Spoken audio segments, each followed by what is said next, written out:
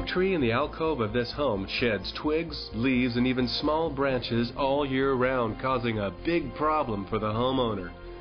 And Gutterglove keeps it all out of the gutter.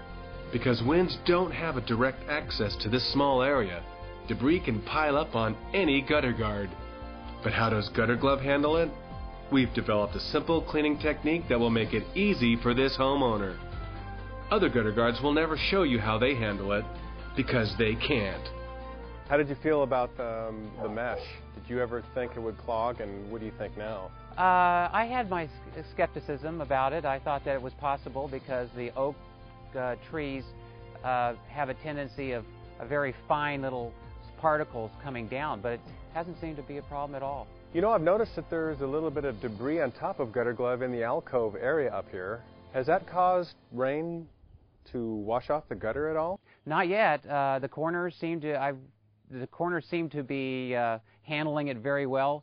As you can see, I don't like to get up on the roof. That's why the leaves are still up there. Would you ever recommend Gutterglove to anybody else? Oh, absolutely. You know, when you're satisfied with the product, you know, that's the best way to advertise, is by word of mouth.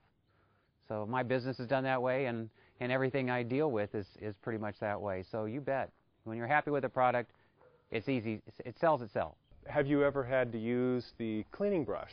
I'm afraid not. Not that it probably couldn't use a brushing, but so far I haven't had the opportunity. Go ahead and tell me what you're doing. Well, this is the first time I've used it, and it obviously needs it. I'm really kind of surprised that water hasn't actually gone over the gutters, considering how much debris is up here. But that's what these oak trees do.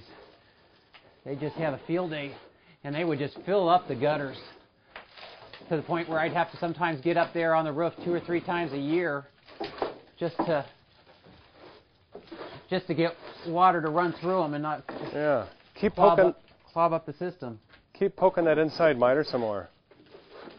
See if you can get it back in that corner a bit. Back in here? Okay. Yeah.